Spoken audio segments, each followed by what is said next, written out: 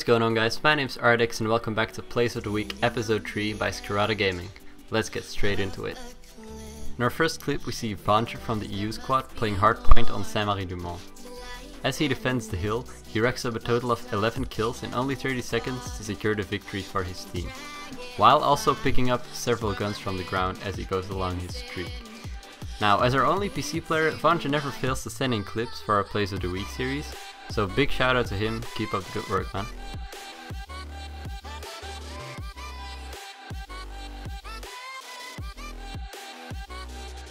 The next two clips are both from Lawson on Infinite Warfare. In the first one he gets a nice and easy quad feed with a K-bar, and the second one is him going on a rampage on Genesis, including a nice camo play. Honestly, with all the issues World War II is going through right now, I can understand why our members choose to play other games. I personally love World War II, and I think they're really improving their game with all the updates, but I also do think variety in a Plays of the Week series is a good thing.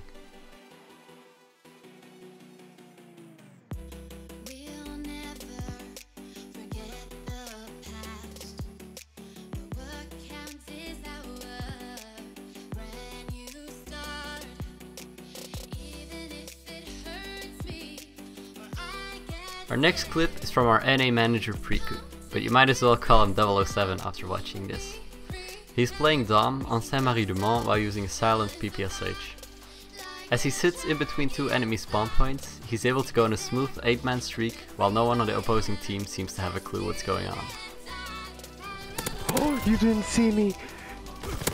You didn't see me! Oh my god! You're so bad! Oh, it's a clip, boys. It's a clip.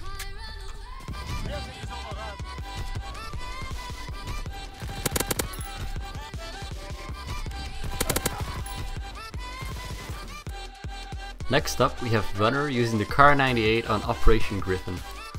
Not too much to say about this clip, but he managed to stop an enemy push while laying prone in the snow, picking up a clean 4-man.